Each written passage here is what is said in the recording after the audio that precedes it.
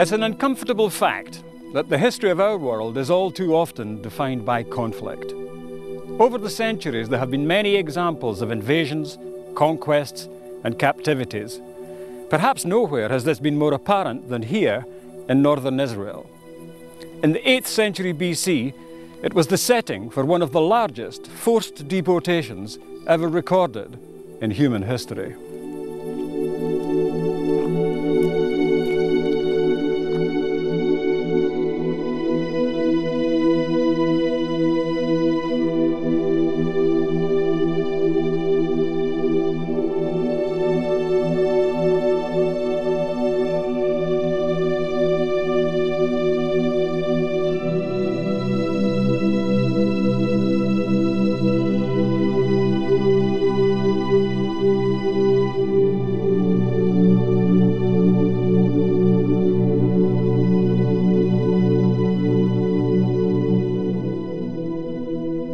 Almost 800 years before the birth of Christ, Palestine, then known as Canaan, was invaded by the armies of the Assyrian Empire. This led to the subjugation and deportation of virtually the entire Israelite population into Assyria. What happened next is the subject of our story. Following their deportation, this huge number of Israelites, taken captive by the Assyrians in the 8th century BC, became known to history as the lost tribes of Israel, not just because they lost their homeland, but also because they lost their Israelite identity.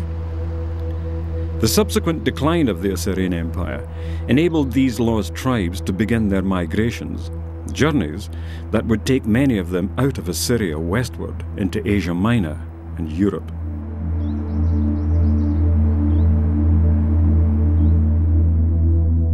Our story follows these displaced people, who in their migrations invaded both the Caucasus region between the Black and Caspian Seas and Asia Minor.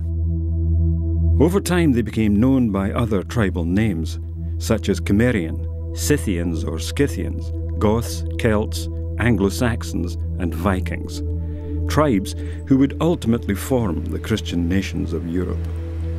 The untold story of this large number of people who formed the lost tribes of Israel should not be confused with the story of the Jews who lived in and around Jerusalem. They were only known by that name some 100 years after the people of the northern tribes were deported into Assyria.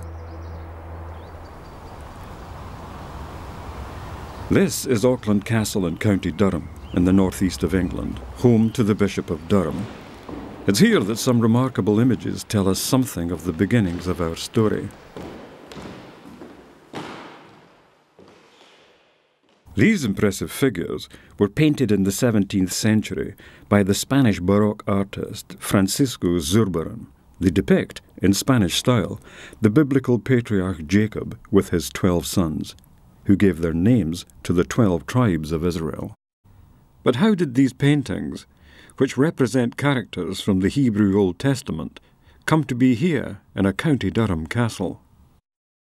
Zurbarán, or Thurbarán, as some people call him, painted the pictures, the 12 tribes of Israel, and they were on their way to South America, and they were stolen by, as we believe it, British pirates on the high seas, and they then found their way back to Portugal, and at that point a British dealer bought them, and the Bishop of Durham at the time, Bishop Richard Trevor, had a particular reason to buy them. And he wanted to very much support what was sadly difficultly called the Jew Bill that was going through Parliament. And as an act of faith and an act of witness about this, he bought these Zurbarán paintings depicting the 12 tribes of Israel, and he hung them in this room, the long dining room. They tell us that the tribes of Israel, that the sons were important. They were part of our whole heritage. Christian people have a Bible which includes the Old Testament and the New Testament. The New Covenant that Jesus came to tell us about, God's New Covenant, was from the Old Covenant given to the people of Israel, the chosen people, and that they would be in God's favour. They were God's chosen ones to do his will and his work. And Jesus, we believe, came to tell God's chosen people of God's will and purpose in the New Covenant, and he did that eventually by giving up his life and dying for us. So what does the Bible tell us about Jacob and his 12 sons? Well, the Bible tells us that Jacob's name was changed to Israel. Quite a grandiose title. It means one that rules with God. Consequently, his 12 sons became the ancestors of the 12 tribes of Israel. Now, they also inherited an unconditional promise from Almighty God that their descendants would grow into a great nation and company of nations. They would spread abroad to the west and to the east, to the north and the south, that in them all the families of the earth will be blessed. And they were also given possession, title deeds, if you like, of the land of Palestine, which at that time was known as the land of Canaan. But the occupation of that land, that's the right to actually occupy it, was contingent upon them implementing in their national life the laws that were given to them by the prophet Moses.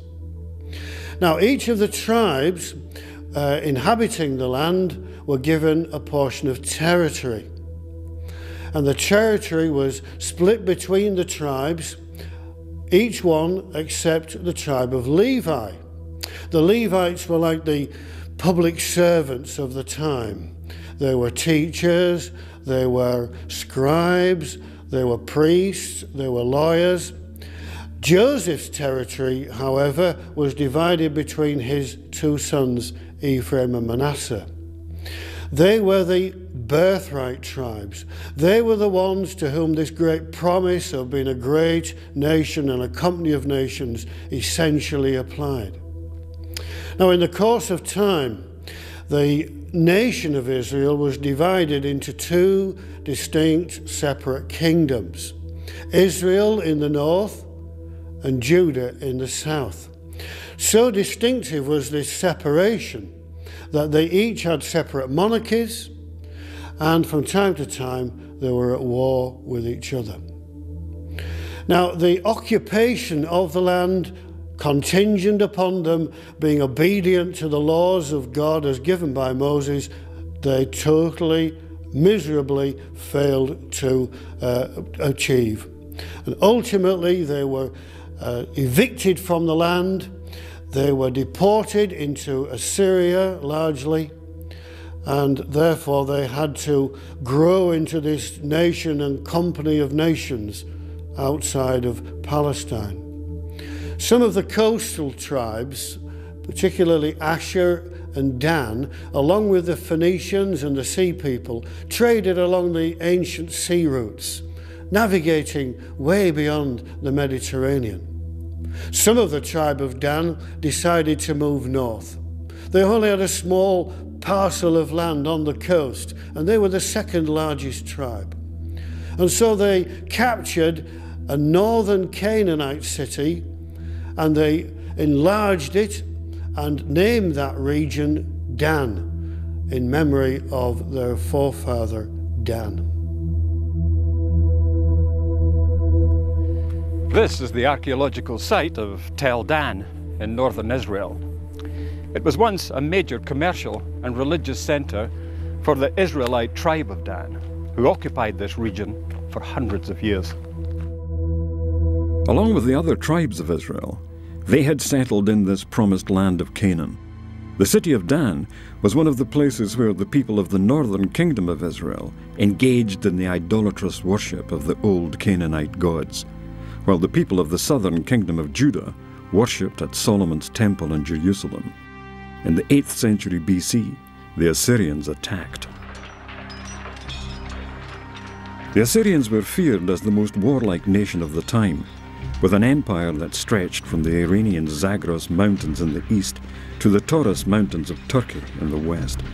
An empire that challenged even the Egyptians as the dominant force in the Middle East. Tel Dan is a classic example of a destruction site, showing the extent of the havoc caused when the Assyrians invaded. The northern kingdom of Israel succumbed to the onslaught, and following a series of attacks, the people were deported north from their homelands to the Assyrian territories south of the Caspian Sea. This huge number subsequently became lost to both biblical and secular history. They had lapsed into idolatry from the time of King Jeroboam. The Bible says, "And the king made 2 calves of gold, and he set one in Bethel, and the other put he in Dan."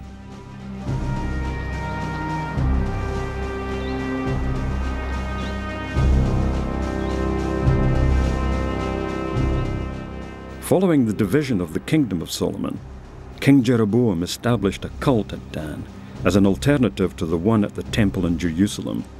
He placed a golden calf in the city and built a high place. This high place was originally built by King Jeroboam of Israel in the 10th century BC, but not for the worship of the God of Abraham, Isaac, Jacob, and Moses.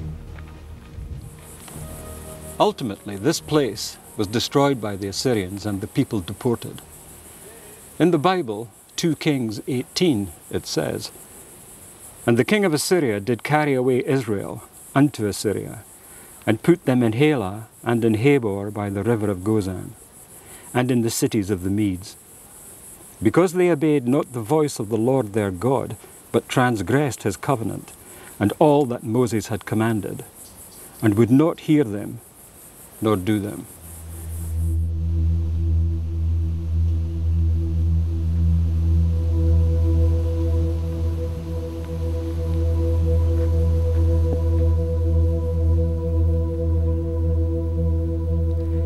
Tel Dan was only the beginning of a campaign that would leave Palestine devastated. To the south, the important commercial centre of Hazor was also destroyed by the Assyrians in the 8th century BC. Tel Hazor is located in the Hula Valley at the foot of the Galilee Mountains. It was destroyed during the Assyrian military campaign of 732 BC, and its inhabitants exiled, along with those of the entire Galilee region. The site features buildings which include those of the period of the Israelite occupation. The entrance to the city was through an impressive 6-chambered gateway, typical of the period. This reconstructed oil press is one of the few examples to be found and tells us something of the day-to-day life of the inhabitants of the city, an existence that was violently disrupted by the Assyrian invasion. Another example of this wholesale destruction can be found here in the ruins of the once magnificent city of Megiddo, lying in the heart of the Jezreel Valley. During the biblical period, Megiddo was one of the most important cities in Israel. It controlled the international trade routes that linked the ancient world centers of culture and power, Egypt and Mesopotamia. The Assyrians destroyed the city and deported its inhabitants. Bible prophets had foreseen the Assyrian invasions as a divine judgment on the decadent Israel nation, and predicted that while they would be deported and scattered among the nations of the world, they would yet fulfill their ordained purpose and therefore be preserved. The ancient scriptures predicted that the descendants of Jacob Israel would emerge as a great nation and company of nations with an established monarchy. And God said unto him, I am God Almighty. Be fruitful and multiply. A nation and a company of nations shall be of thee, and kings shall come out of thy loins. The prophet Amos described the fate of Israel as migrating amongst the nations of the world, but by no means annihilated. For lo, I will command and I will sift the house of Israel among all nations, like as corn is sifted in a sieve. Yet shall not the least grain fall upon the earth. The prophet Jeremiah stated that Israel would continue as a nation as long as the sun, moon, and stars remained in the sky. Thus saith the Lord, which giveth the sun for a light by day, and the ordinances of the moon and the stars for a light by night, which divideth the sea when the waves thereof roar. The Lord of hosts is his name. If those ordinances depart from before me, saith the Lord, then the seed of Israel also shall cease from being a nation before me forever.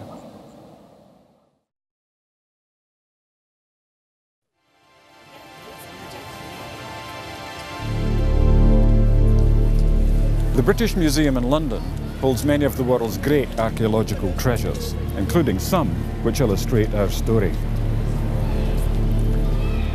The 19th century was a particularly fruitful time for the museum, as explorers and adventurers travelled the ancient world in search of the treasures that would help tell the story of human development. One of the sites of particular interest was the Assyrian capital, Nineveh. The British Museum holds one of the world's greatest collections of Assyrian art, providing a unique insight into the way they lived and died. This is the black obelisk of the Assyrian king Shalmaneser, found in 1852 by Austin Henry Layard in the mound at Nimrud in ancient Assyria. Each of its 4 sides is divided into 5 sculptures, representing the tributes brought by vassal princes, including Jehu, king of northern Israel, seen here prostrate before Shalmaneser. Assyriologists succeeded in reading the name of Jehu, which referred to him not as an Israelite, but as the son of Humri, a name derived from Omri, an earlier king of northern Israel. It says, "The tribute of Jehu, son of Humri, received from him silver, gold, and many treasures fit for a king." The British Museum press booklet, The Bible in the British Museum, tells us Omri had been such a prominent ruler in his day that the Assyrians referred to Israel as Bit Humri, or the house of Omri. The name Israel is not found anywhere on this obelisk, which indicates that the people of the northern kingdom had not only lost their homeland, but also their identity as Israelites. They were now the lost tribes of Israel.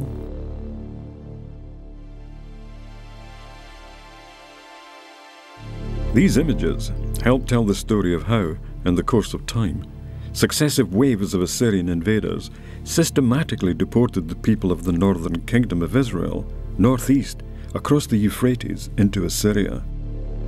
To make matters worse, not only did the Assyrians deport the people of the northern kingdom of Israel, but a later king, Sennacherib, decided to invade the southern kingdom of Judah, where, in a bitter and cruelly fought campaign, he captured many towns and cities.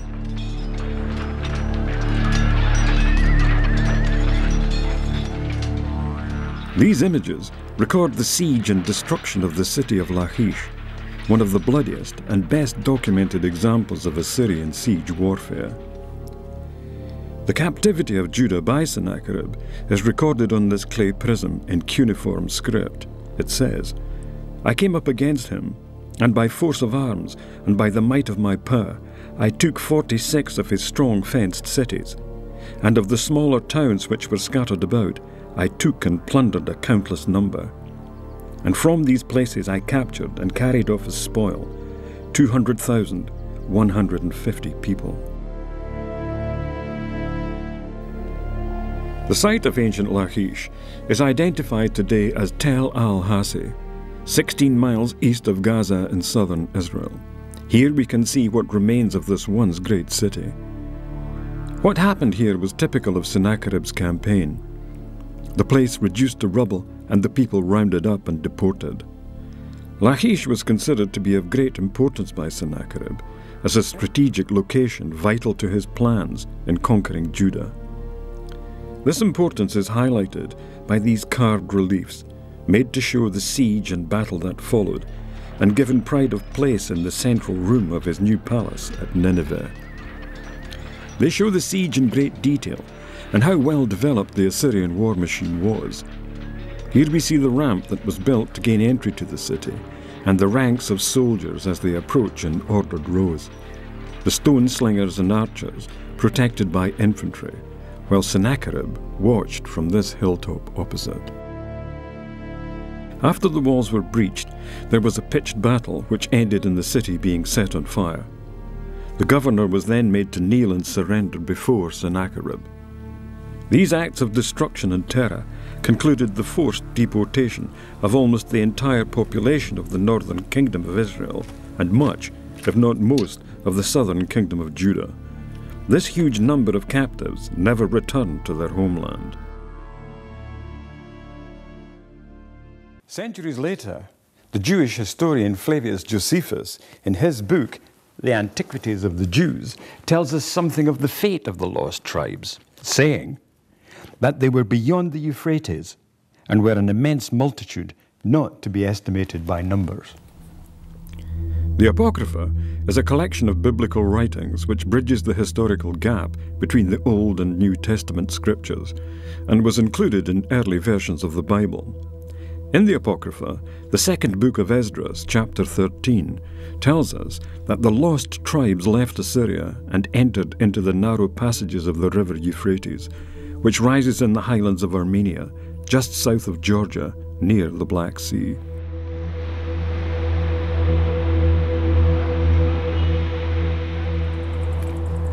This is Tbilisi, capital of Georgia, on the banks of the river Kura. The Silk Road ran through here, giving the city great importance as a trading centre. It's also of vital strategic importance, situated south of the Caucasus Mountains, guarding the pass, which is the main route to the north.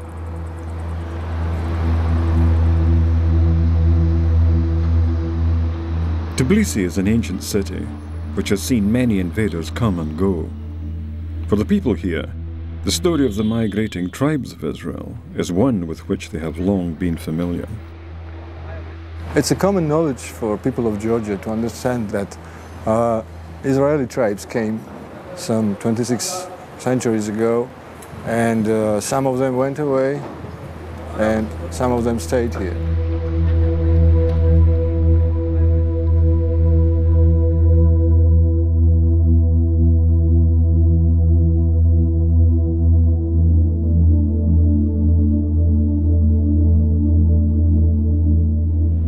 Well, this is a truly wonderful view and an important one for our story. For it's here that the migrating tribes who travelled up the river Kura stopped at the village of Nusreta, where some of them stayed and set up home, while others continued their migration north through the pass.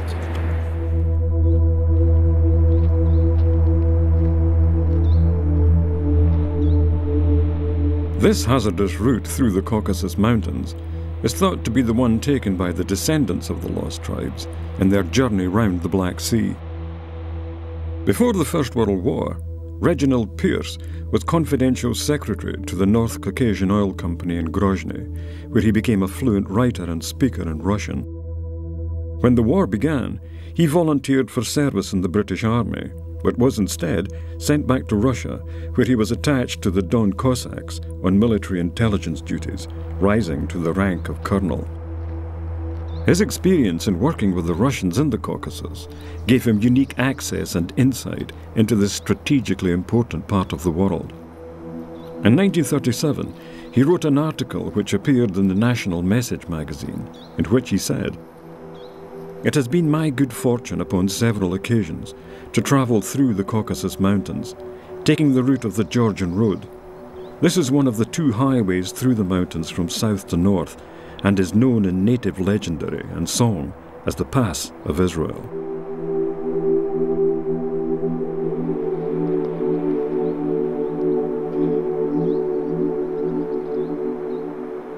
Well, after a quite dramatic ascent, here we are at the top of the mountain. This is as high as it gets.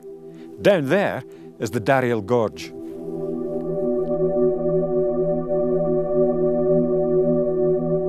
Colonel Pierce went on to observe that having passed successfully over this, the real ridge of the pass, Israel were faced with the descent into Europe. On the way down, they would leave behind them the mountain named Zion, a mountain which has always been known as such, and which has given its name to a village now situated in the pass.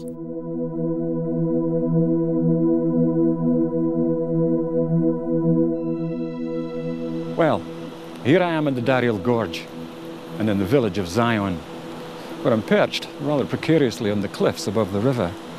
It was on this exact spot that the figure that can be seen in the photograph taken by Colonel Pierce all those years ago can be seen, showing Mount Zion in the background. In another article written for the National Message magazine in 1946, Brigadier General Sir Standish Crawford, on a journey through the pass, observed that the Russian car driver is a fatalist, and in Tsarist days it was not an uncommon sight, on looking over a bend in the cliff, to see the wreckage of one or more cars in the abyss below until the winter floods washed them away. It is this abrupt descent by the Argarva River which is known locally as the Gate of Israel.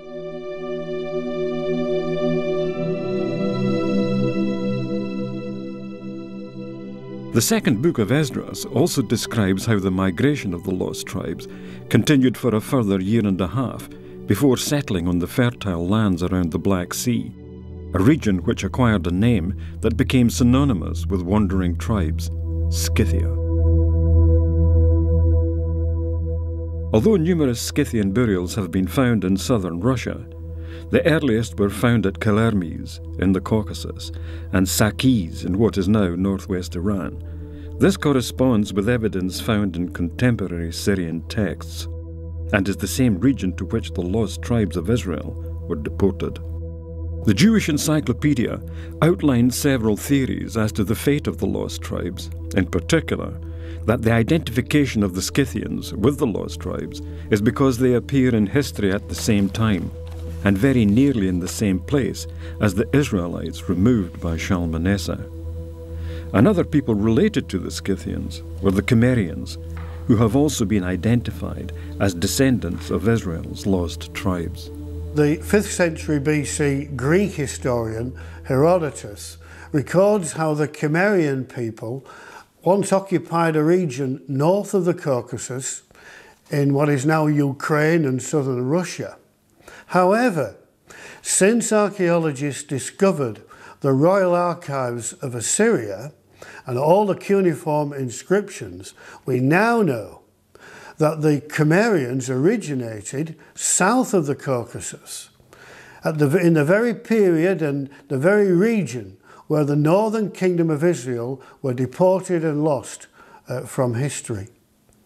Dr. Anne Christensen is a well-respected Danish linguistic expert, and in her book, Who Were the Cimmerians and Where Did They Come From?, published in 1988, she states the obvious conclusion. There is scarcely reason any longer to doubt the exciting and verily astonishing assertion propounded by the students of the 10 tribes, that the Israelites deported from Bithumri of the house of Omri, that is the Israelites, are identical with the Gimera or the Cimmerians of the Assyrian sources. Everything indicates that the Israelite deportees did not vanish from the picture, but that abroad and under new conditions they continued to leave their mark on history.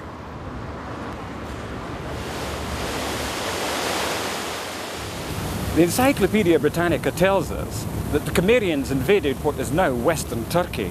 So, while some of the tribes migrated through the Caucasus and across southern Russia into Europe, others travelled west through what was then Asia Minor to cross here at Constantinople, modern-day Istanbul. This is where east meets west. This ancient city occupies a unique location straddling the Bosphorus, the narrow strip of water that separates Asia from Europe. This strategically important location commanded the vital trade and military routes that bridged the continents. Many armies have passed through here, including those of the Persian king Darius in the 6th century BC, who, according to the Greek historian Herodotus, made a failed attempt to conquer the Scythians. He built a bridge of boats across the Bosphorus, before leading his army north to the Danube.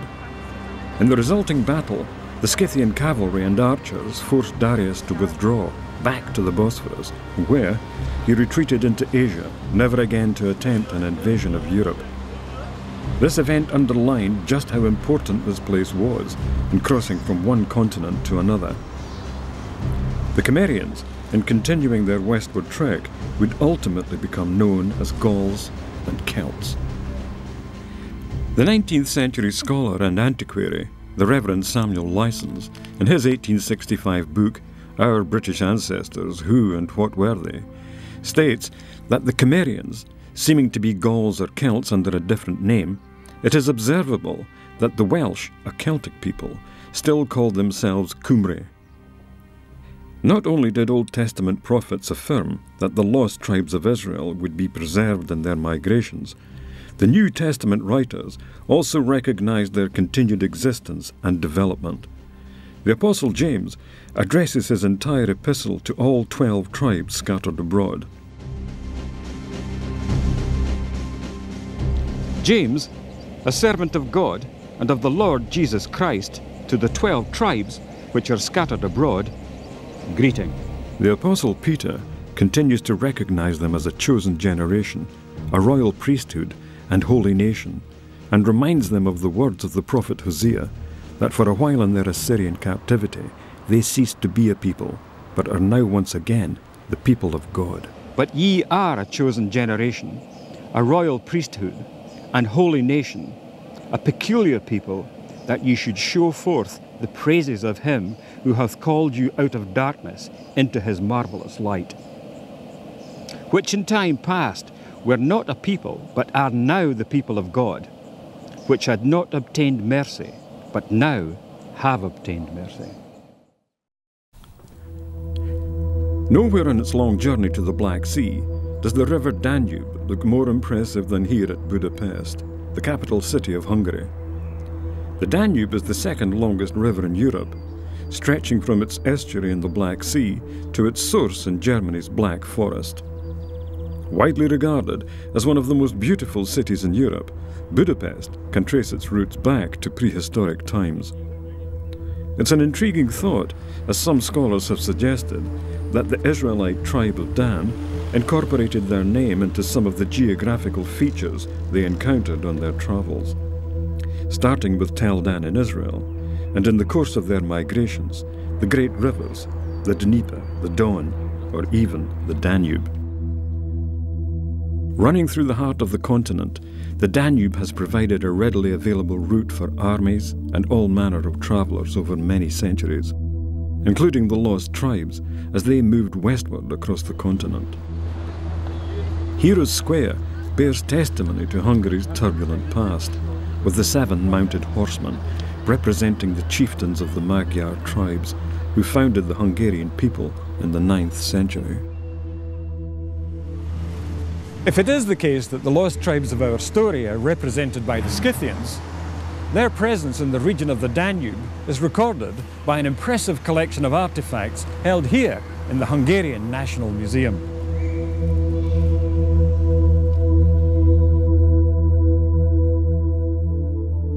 The Scythians built enormous burial mounds above their princes' graves and buried their dead with exquisite golden objects. Their precious metalwork was the zenith of nomadic art. This exhibition displays some of the most significant relics of Scythian art and culture and tells us something of the daily life of these people.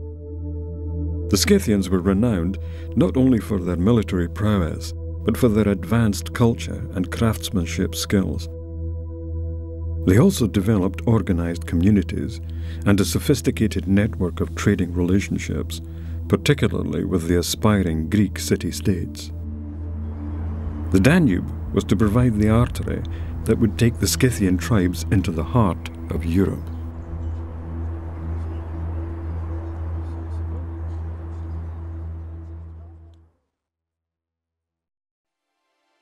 By the 6th century BC, successive waves of Scythian attacks overtook much of pre-Roman Iron Age Poland and Germany.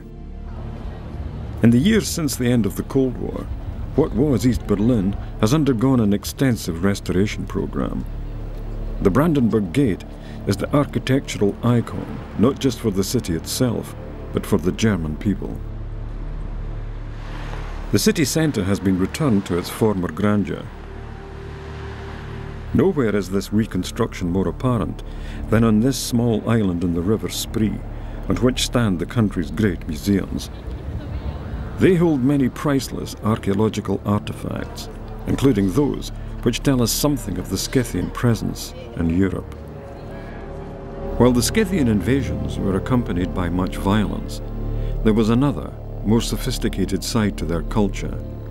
In 1882, a hoard of Scythian treasure was found at the Iron Age archaeological site of Wetterschwelt on the German-Polish border. Some of the wonderful gold objects found there are on display here at the Altes Museum. Taking pride of place in the collection is this golden fish and sword found at Witteskovo. The exquisite craftsmanship of these items bear testimony to the advanced metalworking skills employed at that time.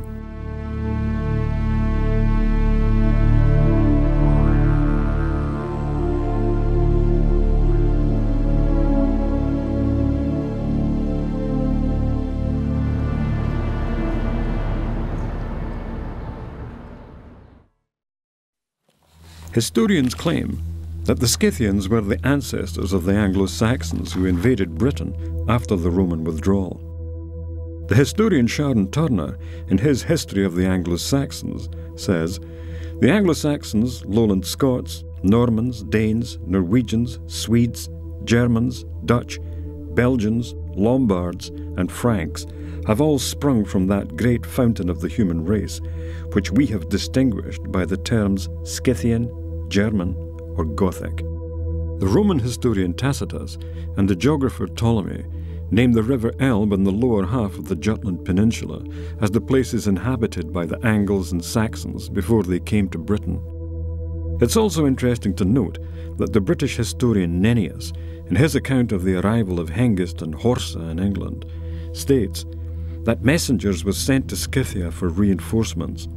It is therefore possible to trace our Anglo-Saxon ancestors back not only to northern Europe, but to South Russia, and finally to Media, where the Israelites were placed in captivity.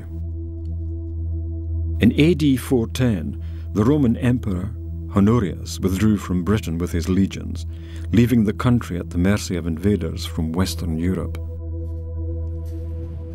With the departure of the Romans from Britain in the 5th century AD, the door was left open for the coming of the Anglo-Saxons. One of the first places they landed was here on the east coast of England in what is now the county of Suffolk. Just a short distance from here is the archaeological site at Sutton Hoo, significant as one of the most important historical finds ever made in Britain. It marks the point at which the descendants of the lost tribes arrived on our shores, after a journey that had taken them hundreds of years and thousands of miles.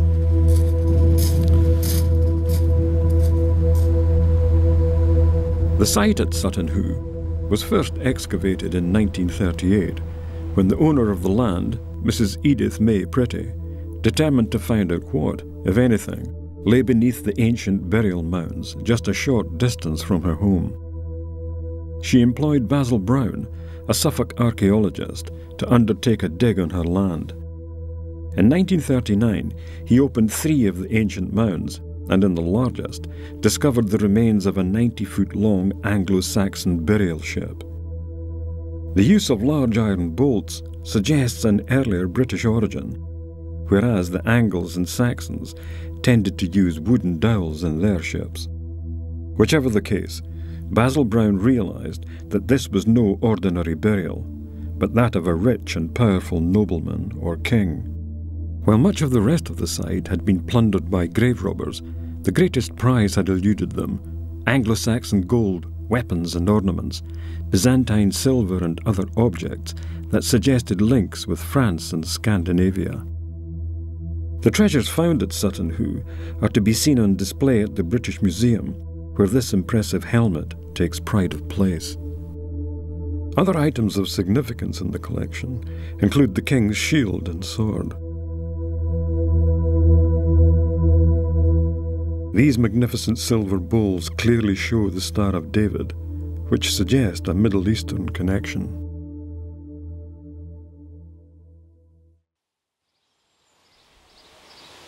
Escombe Church in County Durham in the northeast of England is one of the oldest, most complete Saxon churches in Britain. It's still used as a place of worship and is thought to have replaced an even earlier Celtic church. It was built from stones taken from the nearby Roman fort at Binchester and bears witness to the very rapid conversion of the Anglo-Saxons to the Christian faith. All the other Saxon churches have been utilised as barns or houses. This one has remained practically the same, apart from having a few extra windows put in the 19th century. And it was very important because it was built on a pagan site. Churchyard is round. We've got a sundial on the outside wall, which is two pagan gods, the god of the world and the god of the sea, that were worshipped here before Christianity spread. The native British came to be made up not only of the Cimmerian Celts and Scythian Anglo-Saxons, but also Vikings and Normans. Anthropologists, such as E.A. Freeman of Trinity College, Oxford, in his Origin of the English Nation, describes the native Britons as a union of various tribes of the same stock, which passed over from the old Teutonic mainland to grow up as a new people. In this film, we've presented the case for the identity of the lost tribes of Israel and their migrations across Asia Minor and Europe from their captivity in Assyria. As predicted by biblical prophets, this brought them to the new promised lands in Europe. The promises made to their patriarch Jacob are also fulfilled, with further migrations west into America, east into Australasia, north into Canada, and south into Africa. These countries, with their common law, based upon the biblical commandments, have inherited in their heraldry symbols which were once the property of ancient Israel.